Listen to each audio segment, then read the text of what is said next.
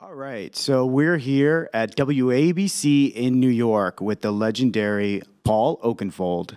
And Paul, it's such a pleasure to have you here, all the way from London, your hometown. But a lot of people don't know that you actually, in the 80s, spent a lot of time in this city. I did. So I'm sure all the listeners here in New York City want to hear, what was it like in the 80s in New York, what you like, what you didn't like? Tell them. I lived here for a few years, actually. Wonderful time. Really learned a lot about not just New York, but about America, the culture, the way of life. It was the first place that I went to outside of the UK, and at that time the music scene was really thriving here. Hip-hop was the big sound, and I really jumped into the music scene in a big way. Went to a bunch of the clubs, had a Yeah, you discovered DJ Jazzy Jeff, right? Well, I signed Jazzy Jeff and the Fresh Prince in the UK, a song called Girls Ain't Nothing But Trouble, which became a big hit. And obviously we know that the Fresh Prince at that time, Will Smith, him alongside Jazzy were really good, and they did really well in the UK and of course around the world. Yeah, you know, most people would call you the godfather of EDM, electronic dance music, and your music has been the background for so many great artists over so many decades. You know, what gave you the inspiration to get into electronic music from the very beginning? I think it's quite a difficult question to answer, really, because there's no place that you go to get inspiration. It just comes. And as a musician, growing up, my father was in a band. I was playing instruments. And so I was around music from obviously a very young age.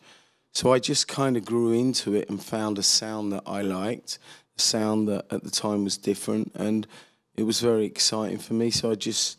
But you were in the early days when you used to call them raves, and they were underground, somewhat illegal, like in Camden and places like that. You know, that's unique that you were in that scene at such an early age. Yeah. Jimmy, speak about that. So yeah, I mean, those kind of places were, you're right, they were underground, they were illegal, but it was exciting. And you were hearing music that you'd never hear on the radio. You couldn't go anywhere to find it apart from these places. So I would go to a record store. I found out where the DJs were buying the music. So I would go to that record store, start buying the tracks that they were playing and more. And then I started my own night, which went on to be very successful. And then it just grew from there, really. So do you feel that underground scene, that edginess inspired the music and was what made the sound, you know, what it is today? Oh, for sure. I mean, club culture, as we know it today, the birth really was 30 years ago when myself and a couple of colleagues, we started this movement. Yeah, it's an amazing movement. Yeah. I have to say that I'm a huge fan of EDM, and one of the great things about your genre is you don't have to make a love song. No, exactly, yeah. And I have to think, one of the things about love songs, and if you make a great love song, that's great, but if you make a too good of a love song, most likely it's going to be played in a public bathroom.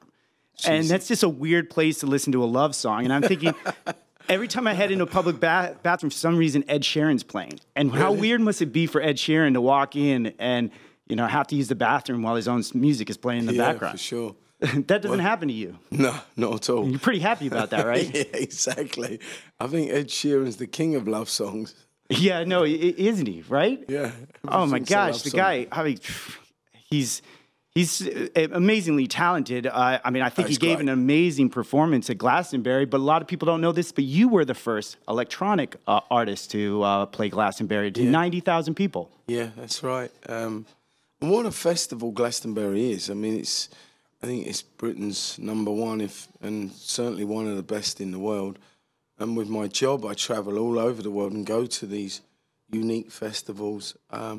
But I love going back to Glastonbury, actually. So was Glastonbury, as the original like mega festival, was that your inspiration to bring electronic festivals to the States? Because that's another thing that you were revolutionary in. Yeah, for sure. I mean, America was slow when it came to, surprisingly enough, it was slow when it came to the modern festival where you mix different sounds and cultures together.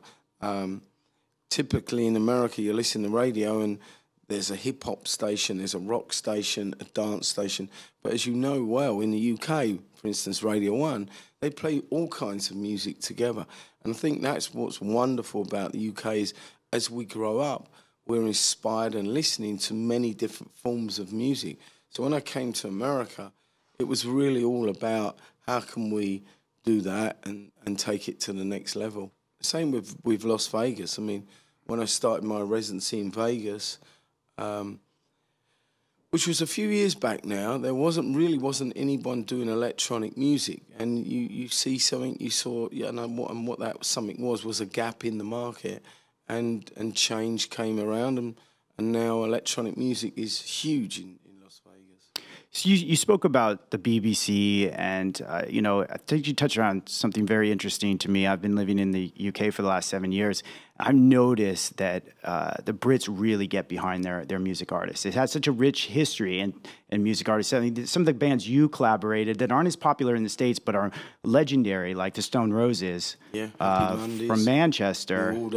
Yeah, they were, you know, new wave in that genre. Then they just didn't cross the pond like so many other great artists like yourself, you know, like Elton John, like the Beatles, you know, Led Zeppelin. Why do you think that is? I mean, I think they burnt out early. I also think that they were coming up against the grunge rock genre that was really, really popular in the States. And that kind of, you know, shut out heavy metal a little bit. Like, I don't think the U.S. was, you know, they were more onto alternative rock. And the radio stations at the time and the big record companies, they had more power over everything that's played. If the Stone Roses had gotten bigger 10 years later and you were the digital revolution, I think they would have expanded more through the festival scene and creating their own, you know, more their own following where they wouldn't be beholden to, you know, the radio stations or the record companies as much. It's a shame because there's some great music that comes out of the UK that never actually happens in America. Yeah, name some.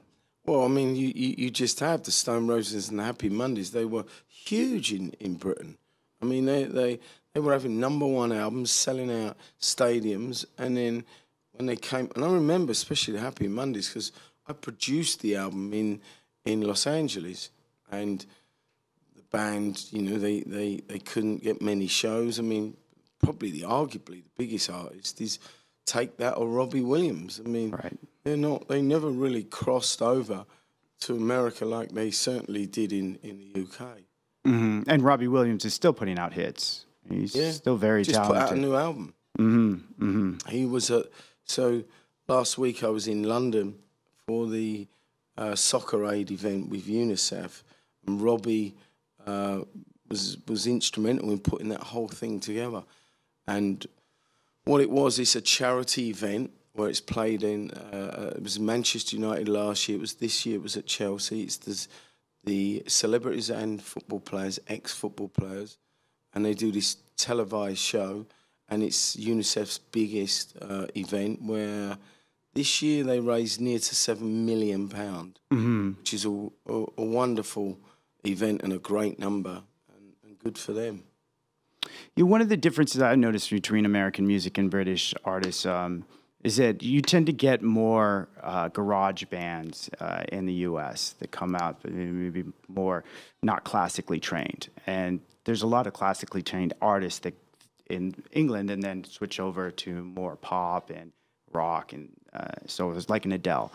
You know, I'm a bigger fan of like Amy Winehouse. It's a little bit more gritty. She wasn't classically trained.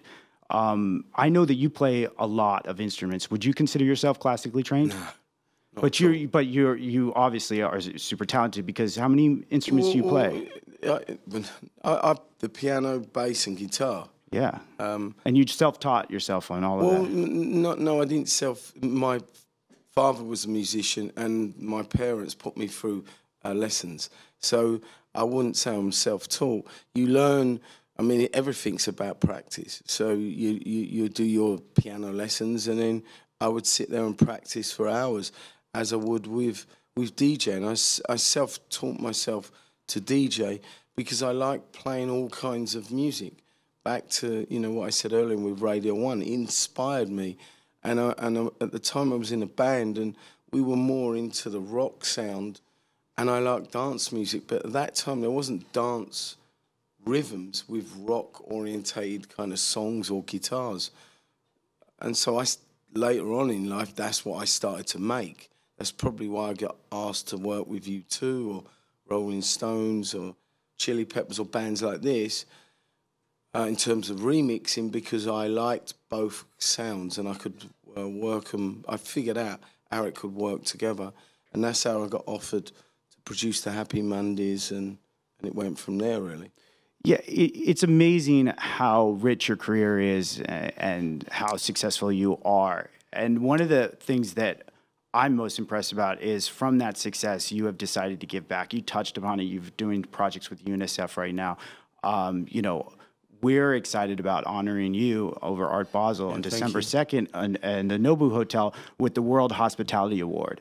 And, you know, that's based on two things, not only your charitable work and all that you do to give back, but it's also based on the fact that nobody brings more people together than you have. I mean, we talked about it, 80,000 people, 90,000 people is who comes out to hear you as the headliner. Yeah. And that's amazing. I mean, there's only a handful of artists in the world that's ever have been that can pull that off. Right. Tell people a little bit about not just, you know, what inspires you to give back, but also what it's like to be, you know, on that kind of a stage. And is that the inspiration where you could see, look, if I can accomplish this, then anything can be accomplished, and that's what pushed you out, like artists like Bono, to go and try to change the world? Yeah, I mean, first of all, it's quite daunting when you walk out and you're on your own to that amount of people. There's nowhere really to hide. And what you do is you try and channel your energy through the music to the crowd. Otherwise, you can kind of freeze and you're in the moment, and it can become difficult. And when I played main stage at Coachella, for instance, the music the record, the wind, at the time I was playing vinyl, and the wind blew the record, the needle off the record. And suddenly you got 100,000 people in front of you, and there's no music, and the music cuts out, and you literally, how do you handle that? It was literally, my hands were in the air, and I was like, look, literally, shit happens kind of thing. And you deal with it, and you learn as you progress in anything you do, how to channel the right things into your music and what you do. And for me, that's what it's always been about. Play the right tunes, get the crowd into it, and it becomes really exciting. And that's gives you that motivation to change the world and your charitable work. Yeah, for sure. I mean, I played, I want to say March this year, April. I played for the Special Olympics anyway in Dubai, Abu Dhabi, and it was a real wonderful moment because where I performed during the show, it was a big show, televised around the world, and I got a chance to meet these athletes who've got special needs, and and listen to them and how they've been training for this event, and it was wonderful to be a part of it. And literally, in terms of my performance, I wanted to try and play music and make people feel happy and joyful as these athletes were coming out. And it was great because you could see how excited they were, and backstage listening to them and talking to them, you find out how much dedication and work they put into what they do. And for me, that was very rewarding. So since we have a lot of New Yorkers out there listening to us right now, you know, I know you come here and play quite often. You've got a big event happening on July 27th, right? Szymanski in Brooklyn. Yeah, and touched upon it just briefly before the show. You know, talk about a little bit about what's going to happen at that show, so people know what to expect when they come if they've never seen you live before. It's a late show. New York's always late, right? New York City. So no, I go on at 2 till 5. Last time I played till 6. It's a great club with a wonderful sound system, first and foremost, and that's what you go to a nightclub for, to hear great music on a great sound system. But what that club allows you to do, because it's so comfortable in terms of performance, is to play long sets. So musically, I usually play at one kind of genre, which is trance. But at that club, and because I play longer, it allows me to musically move it around. So I'll touch on 3 different styles of music, music that I love and enjoy. And if there's any of the artists that are around on my record label, I invite them down and they jump on the mic and sing along. So it's a great place. And how many times a year do you play in New York, would you say? 4 probably. What's your favorite city to play in? Buenos Aires. Come on, you had to say New York. That was easy. We're talking to New Yorkers. Buenos Aires it is, though. At least we get pure honesty from Paul Oakenfold. Buenos Aires it is. Sorry, New Yorkers. He doesn't pander to New Yorkers. I love New York, but it's not my favorite city. Oh, Buenos Aires it is. That massive amount of people. Like, is that the biggest? Because I see the concerts down there, and it's massive, right? Yeah, I mean, it's not so much about the size. It's, I think, look, New York, London, cities like that have many people, whatever they do, go through those cities. In Buenos Aires, they don't. It's a long way away. So when you go to those kind of places, people are really thankful that you've come because you've made an effort. So they're really enthusiastic. And we all know that Latin people, when it comes to music, are you know, they're enthusiastic when you come. I actually got held in customs in Buenos Aires. For what? I had too many stamps in my passport, but I luckily I talked him into letting me in. Yeah, it was tough. I mean, I had a U.S. passport, and then I had some extra pages given to me by the Germans, and I had a U.K. visa. And they said, no, you don't have the right documentation. I was like, no. If anything, I have too much documentation. I've got some German papers, I've got some UK visa and a US passport, but they're kind of sticklers on that little stamp you get. And if you overstamp it, you got to get a new passport. And I've spent quite a bit of time in the back room of customs. But so far, I've been able to talk my way into the countries, so it's worked out for me. Good. But like I said, they're happy when you get there. You get to skip the line. The rest of us, we get the back room. There you go. There we go, right? All right, I think, do you want to add anything? No, I think we're ready. All right. Yourself. All right, we're back at WABC in New York, and we have Renee Willett, a famous international actress based out of Los Angeles, but originally from New York, joining us with the legendary Paul Oakenfold. So, Renee, how's everything going? Great. I'm happy to be back home in New York. Last time I saw you was in Monaco. So I feel like we're seeing each other in every part of the world now. Yeah, you won an award, right? What was that award? The Humanitarian Actress of the Year award. Congratulations. Thank you. It was very special. well deserved. Yes. Thank you. And it's for your work for women's rights, right? It's a few things. It's for mentally challenged children in the Middle East. That's regarding a foundation called the Shalva Children's Center, and their band was one of the finalists in Eurovision.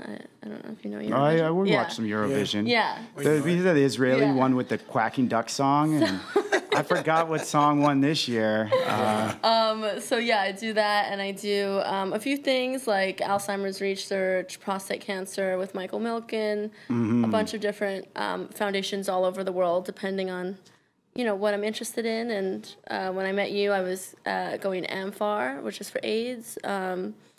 A bunch of things. I think it's nice to be involved all over in all different facets. And that's so nice of you to lend your voice to big causes. And we're so happy that you'll be joining us when Paul will be receiving his World Hospitality Award over Art Basel at the Nobu Hotel on December 2nd.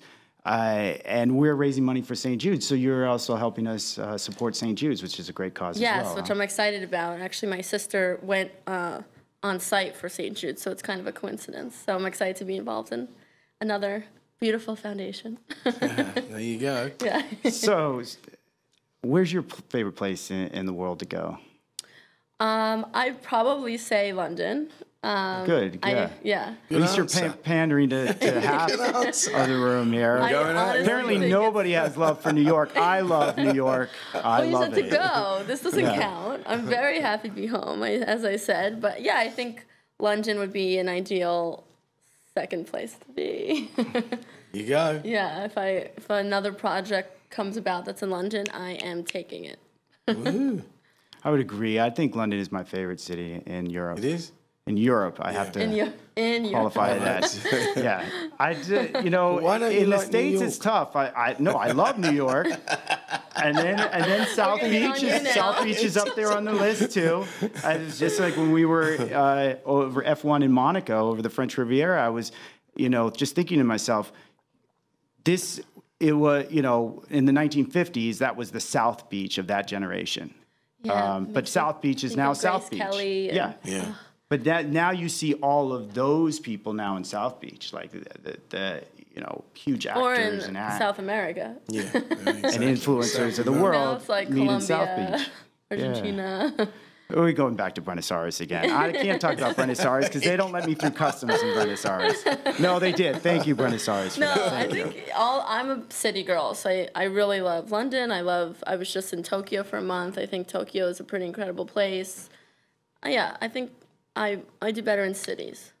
That's my pull.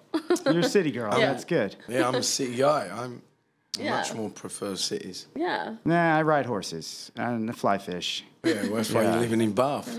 Exactly. I like the Bath's country great. You life. should check out the Hunt and Fish Yeah, I'm a Club country while you're file, as they call it out there. Country file. A country file, yeah. It's somebody that loves the country, like an Anglophile. Yeah. Somebody who Yeah, loves I wouldn't Anglo-Saxon be able to culture. do that for a I weekend. spent a month in Box, which is a small, tiny little place outside of Bath. Yeah, that's why I don't know. And Peter Gabriel has a studio there, and that's where I recorded. Peter So Gabriel, you're of course. Being creative, you're Yeah. in your So space. That's different. it's called a residential. So Yeah. you go to some studio in the countryside.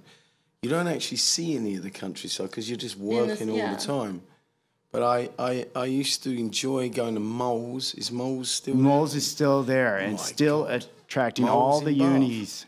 Yep, exactly. That was the nightclub, and once a week we'd want to go out for beer. Oh, so we'd that's drive these 10 miles. Source of social. Yeah, time. and that was it. But I have to say, I mean, you can't beat a major city, as you were saying. I mean, I just prefer. I'm pretty sure this is the first time Moles has ever got a shout out on any radio station ever. Now I have to go. Yeah, I'm going to Now personally feeling walk left down out. there and We say, should go next time. Paul Oakenfold has endorsed your club now on national radio, on ABC National Radio. That means a lot. But it's probably strange because a lot of the artists who go and record at Peter Gabriel's studio, there is nowhere else to go. So you end up in this tiny little hole in the wall bar club called Moles. So I'm sure they've seen many people there that we're not aware It's like of. the one. That's It's kind of the like place. I like to snowboard, so that's kind of how it works in the mountains. Like there's Right. one spot in all the towns where everyone goes out, and if someone's going out, that's where they are. Yeah, there you go. Yeah, I get that.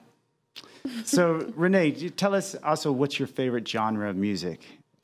My Since we were on the theme of honesty, no pandering here, your favorite genre of music, maybe even throw an artist in there. Well, my favorite artist of all time is for sure Bob Marley. So I guess I would say reggae, but honestly, I think like rock and roll is my favorite genre. Classic or more hard rock? Or more metal? Not metal. Oh, Metallica's classic. amazing, though, you have to say. Yeah, no, amazing. It's just not one of They my are. favorites. And the fact that they stayed together and the fact they still can play live shows better than anybody, it's just I saw so them talented. live. Yeah. They're off the chart. Really? Yeah, they're really worth seeing. But we care about what you have to say, too. But going back to like Metallica. I don't know. I like, So the Who, Bowie, Okay. Led Zeppelin, that kind of stuff. That's All right, probably so my you're a fa- classic rock Yeah, that's probably fan. my favorite genre. All right. Yeah. Yeah. What about you, Paul? I like Bob Marley very much so, and based on what I said earlier, with growing up in London, we hear all kinds of music. So I'm from Marvin Gaye to Earth, Wind and Fire to Run DMC to so many influences. You know, there's a lot there, and I think it's important to listen to all kinds of music. That's where influences come and taste comes. So rather than just one genre, if there was a band that either of you mentioned and I wasn't aware of them, I'd go and check them out for sure. Yeah, I feel like. I mean, I had the privilege of just being in Jamaica, trying to raise awareness for more travel there, because as people are aware, in the Caribbean, there's been an outbreak of crime and some issues. So trying to support the islands, of course, and I got the privilege of interviewing Jimmy Cliff. And a lot of people don't know that he still performs and he's completely with it. He has the same voice. I mean, he just belts it out. And I mean, Tony Bennett still like performs. Everybody at this table, loves to give back. He loves his island of Jamaica. He's so passionate about it. So nice. And I think that comes from that generation of reggae artists. Big music island. Yeah. I've never been to Jamaica. You haven't? No, it's one you place. have to. Yeah, it's Beautiful waterfalls. Yeah, I'd like to go there. All-inclusive hotels. Is it? You should collaborate with Jimmy. There you go. I mean, it's so many great artists in terms of reggae come out of obviously Jamaica. I mean, it must be a lot of people there recording. I'm sure. If one thing came out of this Sly and Robbie event, it's Paul It's that you're Oakenfold collaborating with Jimmy Cliff. All because of you, because you love reggae. you started. A lot of people don't know this, but Bob Marley. I want at least 5 lines in the song. You've got your special guest. Bob Marley actually opened for Jimmy Cliff, and so did Jimi Hendrix. Both of them opened for Jimmy Cliff. That's cool. Yeah. Wow. Yep. I knew that. Jimmy Cliff said that he Woodstock discovered Bob Marley, actually. Oh, okay. Yeah. Yeah, this is interesting, right? Yeah, it's so cool. That's so How cool. did you meet him? So just trying to, raise awareness for Jamaica, and then did an interview with him to talk about, what the island means to him. And that was just about, promoting tourism and getting people coming back to Jamaica. So, with what's going on in the Dominican Republic right now and everything, we need to support those islands. They've, had a rough patch time, right now. Yeah. That's what I was thinking of my next partnership being out there. Just to raise awareness. Yeah, it's a great time to go. Yeah, I agree. It's a great time to go. Yeah. Let's go. That's the other thing that came out of this. Exactly. Trip, our next vacation. We're off. What else? Delete it right now. You have to ask the question. Okay. I have to ask a question. Yeah, it's time for you. We're switching interviewers here. Oh, you man. get to go. All right. Let me think. Paul wants to ask the question. We'll come back to you. About what am I asking questions about? You got to ask us a question. Okay, so tell me how you started your company. Tell me about why the foundations. What moves you to want to do good things that you do and the company? Yeah, so I went to school for tech and hospitality at Cornell.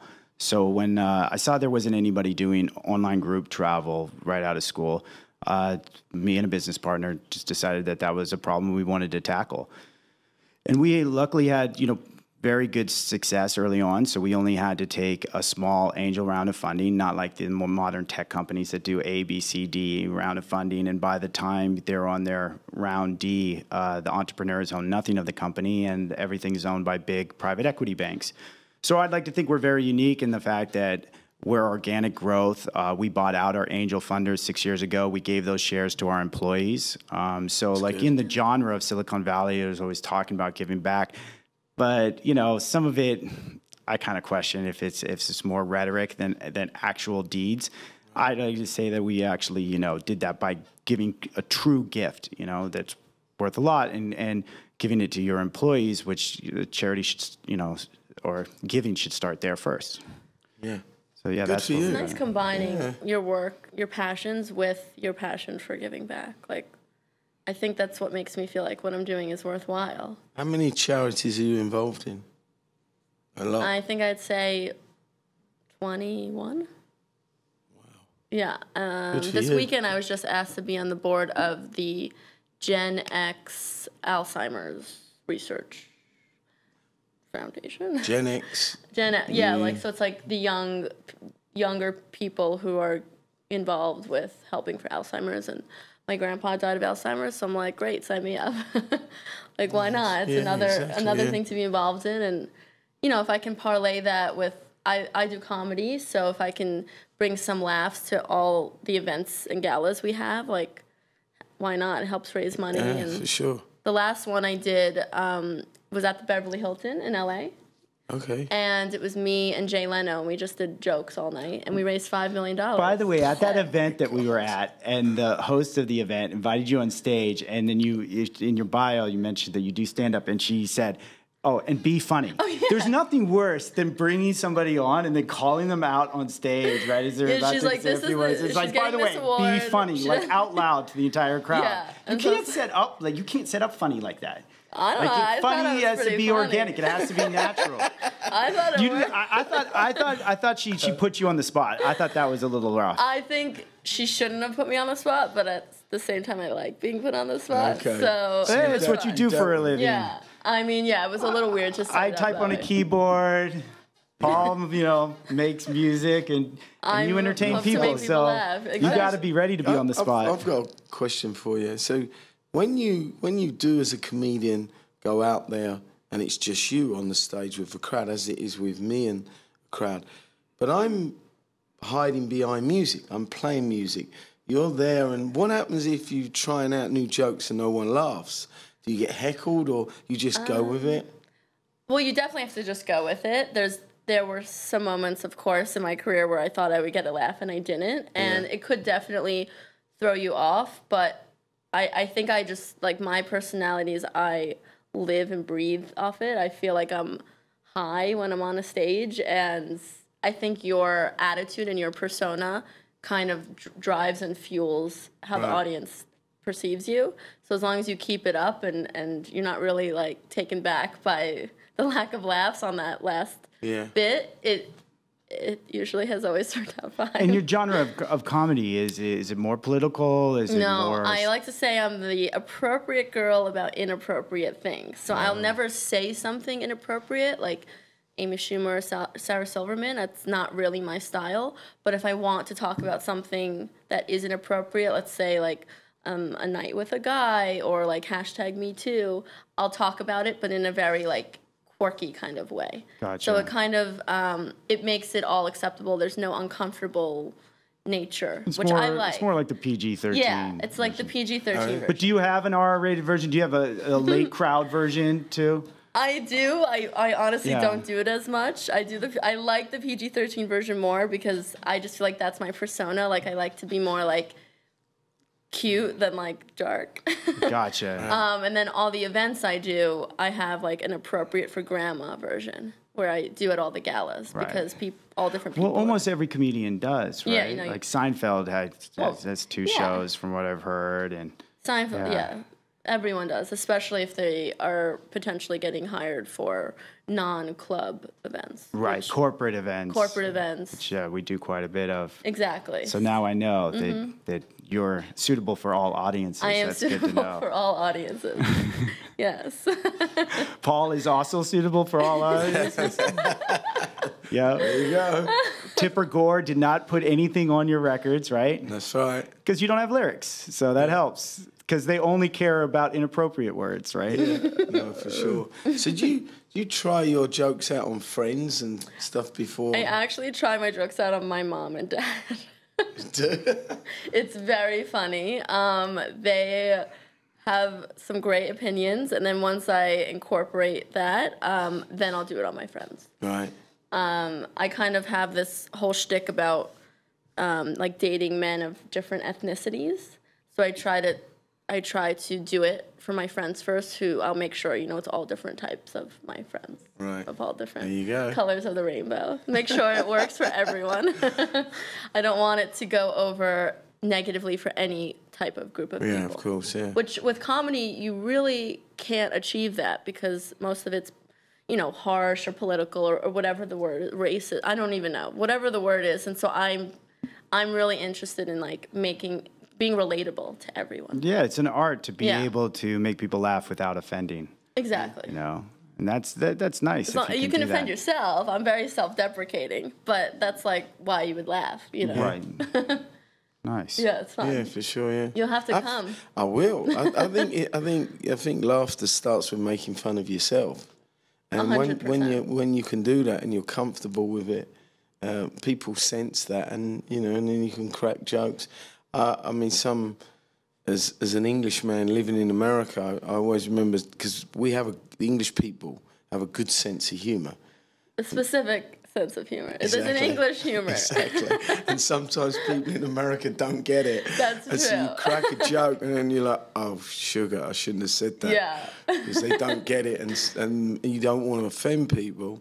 So by making fun of yourself, they can see that, hopefully, that you're not trying to make fun of people. And making fun of your mates, which took some getting used to for me, that I was like, why are you so mean to this guy? You're supposed to be friends as an American. I'm like, that's offensive. Yeah, and then, of course, it's like, oh, you make fun of the people you like. You know? Exactly. That means you're friends. If you're not getting, made fun of, that means they don't really know you. They're just like, you're... Yeah, it's as you said, it's a certain sense of humour that's very English, and we call it banter. Mm-hmm. Yeah, I've heard of that word before. You heard banter, that word, yeah. Not so much the witty banter, though, right? We leave that for Steve, please. Witty banter sounds witty. You've got to come back at someone with a better line faster. Right. It's like always being on your toes. Yeah. Yeah. There you go. I get it. I get it. I live it. Right. That's why you love London, right? That's why you want to go to London. See, you like how I brought that around? Full circle. Always full circle. That's because I'm a hospitable guy, Literally. Yes, for sure. So I think we're good. Closing this out again. So Closing it out. yes. Do you guys want to add anything or no? No. Thank you for inviting me. Yeah, and, thank it's you good for to be having me. here. Thank you, Renee Willett, for joining us. And thank you, of course, for the legendary Paul Oakenfold. And we look forward to seeing you over Art Basel on December 2nd in South Beach. Thank you very much.